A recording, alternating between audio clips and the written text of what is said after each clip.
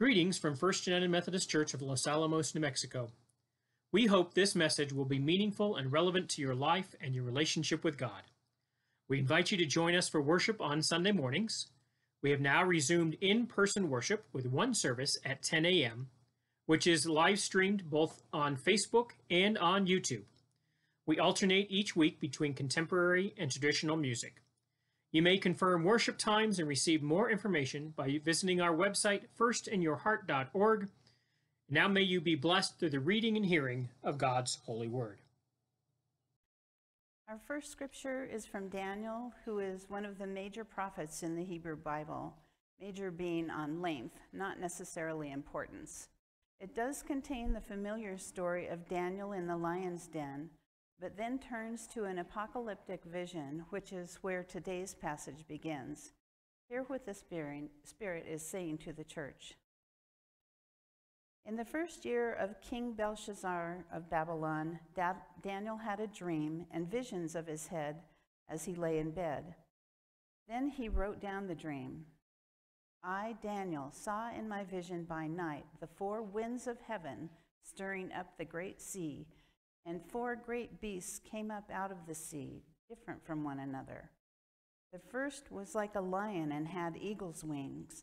Then, as I watched, its wings were plucked off, and it was lifted up from the ground and made to stand on 2 feet like a human being, and a human mind was given to it. Another beast appeared, a second one that looked like a bear. It was raised up on one side, had 3 tusks in its mouth among its teeth, and was told, Arise, devour many bodies. After this, as I watched, another appeared like a leopard. The beast had 4 wings of a bird on its back and 4 heads, and dominion was given to it. After this, I saw in the visions by night a 4th beast, terrifying and dreadful and exceedingly strong. It had great iron teeth and was devouring, breaking in pieces, and stamping what was left with its feet. It was different from all the beasts that preceded it, and it had 10 horns. I was considering the horns when another horn appeared, a little one coming up among them to make room for it. 3 of the earlier horns were plucked up by the roots. There were eyes like human eyes in this horn, and a mouth speaking arrogantly. As I watched, thrones were set in place, and an ancient one took his throne. His clothing was white as snow, and the hair of his head like pure wool. His throne was fiery flames, and its wheels were burning fire. A stream of fire issued and flowed out from his presence. 1,000,000 served him, and 10,000 times 10,000 stood attending him. The court sat in judgment, and the books were opened. I watched then because of the noise of the arrogant words that the horn was speaking. As I watched, the beast was put to death, and its body destroyed and given over to be burned with fire. As for the rest of the beasts, their dominion was taken away, but their lives were prolonged for a season and a time. As I watched in the night visions, I saw one like a human being coming with the clouds of heaven. And he came to the Ancient One and was presented before him. To him was given dominion and glory and kingship, that all peoples, nations, and languages should serve him. His dominion is an everlasting dominion that shall not pass away, and his kingship is one that shall never be destroyed.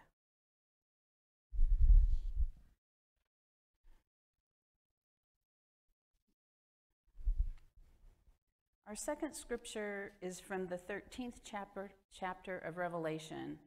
John of Patmos has been conveying his vision, which contains a vision of a woman, sometimes interpreted as Mary, and sometimes as the church who gives birth to a child. She is pursued by a dragon who seeks to kill her and the child into heaven. Michael then battles the dragon and throws it down to the earth, where it declares war on those who keep the commandments and hold to the testimony of Jesus, which is where the passage picks up. And I saw a beast rising out of the sea, having 10 horns and 7 heads, and on its horns were 10 diadems, and on its heads were blasphemous names. And the beast that I saw was like a leopard. Its feet were like a bear's, and its mouth was like a lion's mouth. And the dragon gave its power and his throne and great authority. One of its heads seemed to have received a death blow, but its mortal wound had been healed. In amazement, the whole earth followed the beast. They worshipped the dragon, for he had been given his authority to the beast. He had given his authority to the beast, and they worshipped the beast, saying, "Who is like the beast, and who can fight against it?" The beast was given a mouth uttering haughty and blasphemous words, and it was allowed to exercise authority for 42 months. It opened its mouth to utter blasphemies against God, blaspheming his name and his dwelling, that is, those who dwell in heaven. Also, it was allowed to make war on the saints and to conquer them. It was given authority over every tribe and people and language and nation, and all the inhabitants of the earth will worship it.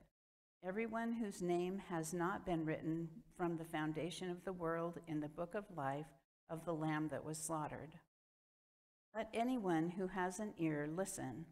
If you are to be taken captive, into captivity you go. If you kill with the sword you must be killed. Here is a call for the endurance and faith of the saints. This is the word of God for the people of God. Thanks be to God. It is my pleasure to welcome to the pulpit this morning Reverend Dr. Nancy Bowen. Reverend Dr. Bowen received a BA in physics before going on to earn her Master of Divinity from Claremont School of Theology, and then a PhD from Princeton Theological School. After becoming one of the first women ordained in the United Methodist Church in New Mexico and serving several churches in New Mexico, she became a professor of the Hebrew Bible at the Earlham School of Religion in Indiana before retiring a few years ago. Let us welcome Reverend Dr. Bowen to our pulpit this morning. Thank you. You said most of the things I was going to say to introduce myself. So yes, I was the 6th woman ordained elder in the New Mexico Annual Conference. If any of you are active in United Women of Faith, you may know my mother, Doris Bowen. In the conference, it's like, oh, you're Nancy's mother. Oh, you're Doris's daughter. So I grew up at St. John's in Albuquerque. When I first took biblical Hebrew, having been a physics major, I thought, I've solved differential equations worse than this. How hard can it be? And yes, I taught Old Testament for 30 years at a Quaker seminary in Richmond, Indiana. So I learned a lot about being Quaker, and yet I did not become one. But it was a great place to have a career, and I'm glad I'm now retired. So I'm back in Albuquerque, where my family is, and live with my mother and our 3 cats. And I'm glad John asked me to come speak with you about apocalyptic literature. Now, keep in mind that when I did this in class, I would have at least an hour. So this is going to be condensed and abbreviated. So in the Bible, the only true apocalyptic literature is Daniel 7 through 12 and the book of Revelation. And it's Revelation. There's no S on the end. It's singular, not plural. And if you say Revelations, I might haunt you in your dreams. So it drives me crazy when I watch like supernatural shows on TV and they talk about the book of Revelations, and it's like, if you can't even get that right. So in the New Testament, you'll also find some apocalyptic themes sort of woven throughout the New Testament. So even though there's only those 2 apocalyptic texts in the New Testament, It turns out apocalypses were a big deal in the years from about 200 BCE to 300 CE.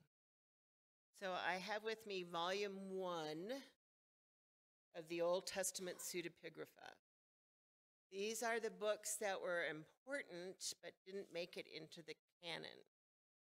And in this volume, we have the apocalypse of Abraham, the apocalypse of Adam. Let's see, where else do we go here? 2nd Baruch, 3rd Baruch, 4th Baruch, the apocalypse of Daniel, the apocalypse of Elijah, everyone's favorite apocalypse, 1st Enoch, the 4th book of Ezra, the Greek apocalypse of Ezra, and this is just there's also New Testament pseudepigrapha that also has a number of apocalypses. So I would teach a class on Second Temple literature, the stuff that sort of came between Malachi and Matthew. And eventually my students are like, please don't make us read another apocalypse. So it was in the air, so to speak, around the time of Jesus. In fact, in the Dead Sea Scrolls, outside of the biblical books, they found the most copies, apparently most favorite books or scrolls other than the biblical text was Jubilees and 1st Enoch. Who knew? So I want to give you 3 definitions of apocalyptic literature. A literary definition, a sociological definition, and a theological definition. So this is how you will know an apocalypse when you see one. So a literary definition. These are the component parts of apocalyptic literature. You don't have to have everyone to have an apocalypse, but you do need more than one. First, it's a message that's delivered by sight. The person has a vision, or they hear a voice speaking to them, or sometimes it's both. There may be an otherworldly journey, such as through the various levels of heaven, like the 3rd level of heaven and the 7th level of heaven. You get this in 1st Enoch, for example, but it's not present in the biblical apocalypses. There is the presence of an otherworldly mediator, usually an angelic figure who is named like Michael or Gabriel. And it's this person who delivers or explains the revelation or acts as the tour guide. So Daniel, in one of the early stories in Daniel, the king has a dream, and the next morning he wakes up and he calls all of his advisors together and says, "You need to interpret my dream for me." And they say, "Tell us your dream, O Majesty, and we'll be glad to interpret it for you." And he's like, "But I can't remember the dream." And his advisor, and the king is like, "Well, what good are you?" And so Daniel comes along, and not only can he interpret the dream, he can tell the king the dream he had that the king can't remember. So Daniel is known as he is the wisest of the wise. But like after the text that was just read in Daniel, we find Daniel sort of like scratching his head and thinking, I don't know nothing. I don't understand any of this. And he has to approach one of the heavenly beings to have that heavenly being explain to him. So the guy that knew a dream the king can't remember now is totally perplexed by what he's seeing. Apocalyptic is characterized by bizarre visions, numerology, strange symbolism, and supernatural happenings. As we saw in both the texts, like you get a leopard that has wings and a beast that has horns and then more horns and they speak. And so Daniel's told these wonders would last for a time, 2 times and a half. And in Revelation, it's the beast will have dominion for 42 months. And so if you're into apocalyptic literature, everyone is very concerned with what time it is. It usually concludes with instructions for the recipient to stand fast or await the end. And finally, the content is concerned with the time of impending crisis. And history is rapidly moving toward this end time. That end will be judgment for some and salvation for others. I'm going to say more about that when I get to the theological piece. So I want to consider for a brief moment the difference between prophetic texts and apocalyptic texts.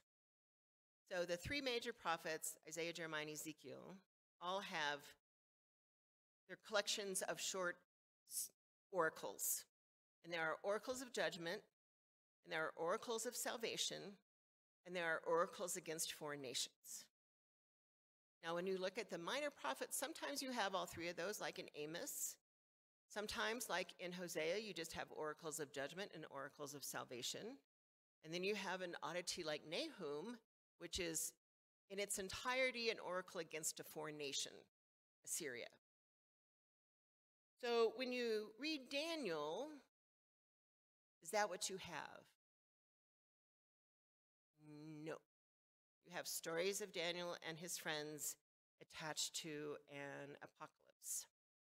So we can blame the Greek version of the Bible for the fact that it tends to get interpreted as or viewed as a prophetic text and Daniel as a prophet, because in the Greek translation of the Bible, they stuck Isaiah, Jeremiah, Ezekiel, and Daniel together. In the Jewish order of the Bible, Daniel is in a total other section of the canon. And either to read a prophetic text as somehow apocalyptic or an apocalyptic text as somehow prophetic is, well, there was a book I used for classes at times that thought genre was everything, that like if you don't read the genre correctly, you are misreading it.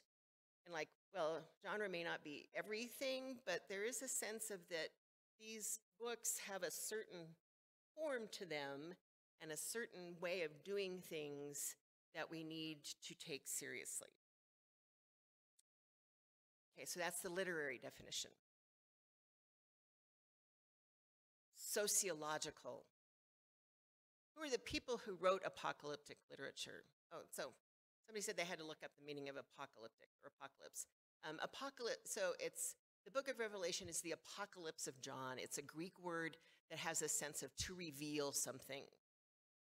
So which is why it gets then translated as Revelation. So Revelation is just the English translation of the Greek word apocalypse. So who are the people who wrote apocalyptic literature? Think of it this way. Prophetic literature is in-house critique. Prophets critique their religious and political leaders for how they are the cause of suffering of their own people. Apocalyptic is us versus them. Them is some group of people out there who have power over us, who are persecuting us. Now, you're now also going to you had a Greek lesson. Now you're going to get a history lesson. Alexander takes over the world in 333 BCE. When he dies, his empire is divided among his generals. The Ptolemies rule over Egypt, and the Seleucids rule Asia Minor and the area of the Holy Land. Around 167, the new Seleucid king is Antiochus IV Epiphanes. That's quite a name that rolls off the tongue. In order to consolidate his rule and empire, he demanded that everyone become Greek or die. He wanted uniformity in his kingdom. So that didn't go over well with the good folk in Jerusalem, and there was a revolt by a family known as the Maccabees that ended Greek rule over the Holy Land. It is that revolt that is the basis of the Jewish festival of Hanukkah, if you didn't know that. And the book of First Maccabees, which is in the Apocrypha, which is not the pseudepigrapha. The Apocrypha, and I forgot to look in the Pew Bible, they're the books that they put between Malachi and Matthew. The point is to say is that scholars believe that Daniel's apocalypse was written in reaction to the persecution of Antiochus. In John's day, it was the persecution of the early Christians by Rome that prompted the writing. So during the rule of Antiochus, if you kept kosher, you die. If you circumcised your son, you die. If you keep the Sabbath, you die. To the people in Jerusalem, this was a world of chaos and disorder. So one way to think of the wild and crazy beasts in apocalyptic literature is that the disordered nature of the beast reflects the disordered nature of the world. So there's a really great book that's really technical, because I think it was a dissertation, called Apocalypse Against Empire. Apocalypses are resistance literature, which brings me to the theological definition. How many of you have seen Star Wars movies? Congratulations, you now have the basic theology of apocalyptic literature. It really is apocalyptic. So apocalyptic developed a radically new view of history. The prophets want to reform history. Yes, there are problems, but when God restores the world after the judgment, the new world is the same world we have, just vastly improved. Apocalypses, on the other hand, have no interest in reforming history because it can't be reformed. The present time is locked in the grip of dark forces. Think of the Empire in Star Wars. At some point, God will come in and destroy those forces and begin a new world order where evil is destroyed and the faithful live in glory. Current history, bad, evil, which will end, done, beneath. New history is God's reign. There will be a completely new history and new creation. The good news is that God is in control of all of this. When it looks like total chaos and destruction and the world is doomed, part of the theology is that the world is under God's control, not human control. Theologically, the way apocalyptic resists empire is to say that there is a force, if you will, or power that is greater than the power of any human tyrant. And because of God's greater power, that evil empire will eventually be destroyed. I want to add two other theological bits. One, in the dominant theology of the Bible, if you suffer, it is because you broke the covenant. Suffering as a result of your own actions, therefore you have to repent in order to end the suffering and to be restored to God's blessing. And apocalyptic takes that and turns it upside down and inside out. Because in apocalyptic, your suffering is not because you did something wrong. Your suffering is because you do something right. So in that sense, your suffering is undeserved. You're not being held accountable for bad behavior. Instead, you suffer because you are being persecuted for remaining faithful, which under Antiochus meant keeping kosher, circumcising your son, and keeping Sabbath. Under Rome, it meant worshiping and being obedient to Christ as the Son of God and not the Roman emperor. Two, the dominant theology of the Bible is that God rewards the righteous and punishes the wicked. Now, most of the Old Testament has no view of a life after death. And so the idea that God rewards the righteous and punishes the wicked was in this life. And we have books like Ecclesiastes that come along and say, not so much. But one of the things apocalyptic theology does is it develops a theology of life after death. Why? So we can continue to believe that God is righteous, rewards the righteous and punishes the wicked, and isn't just sort of randomly throwing out, rewards and punishments willy-nilly for no good reason that we can discern. Under persecution, people die. So why remain faithful? Why not eat pork if that will keep you alive? because you will eventually be rewarded at some future time after death. This is where the Bible also begins to develop the concept of resurrection. By remaining faithful to your beliefs, you will be rewarded in the new world, the new creation, which may explain why the stories of Daniel and his friends are attached to the apocalypse. To consider what remaining faithful looks like, look to Daniel and his friends, especially the stories of the fiery furnace and the lion's den. This is the theology of martyrdom that was so central in early Christianity under Roman persecution.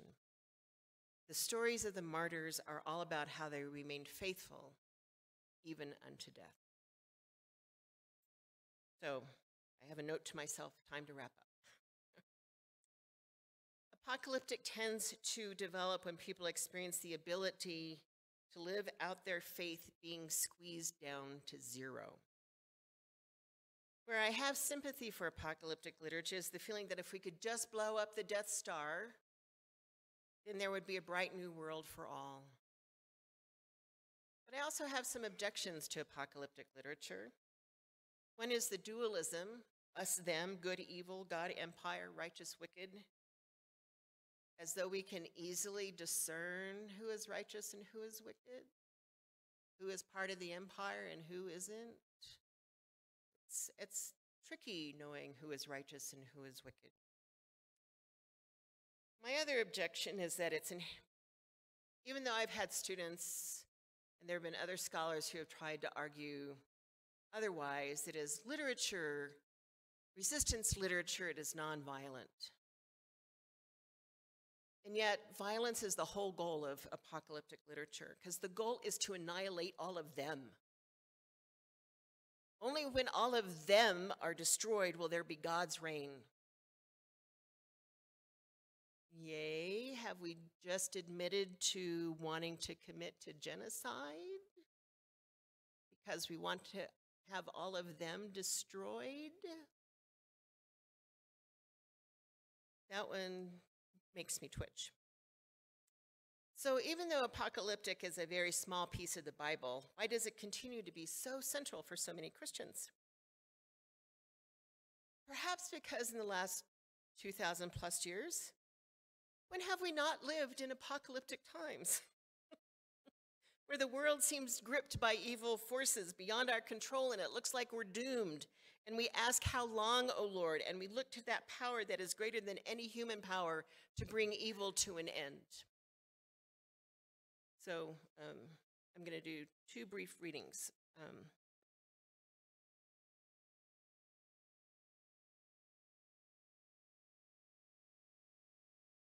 So this is the apocalypse of Abraham. And Abraham is speaking to God, saying, like, I don't understand. And God says, I will explain to you the things you desired in your heart, that you have sought to know the 10 plagues, which I prepared against the heathen, and I prepared them beforehand in the passing of the 12 hours on earth.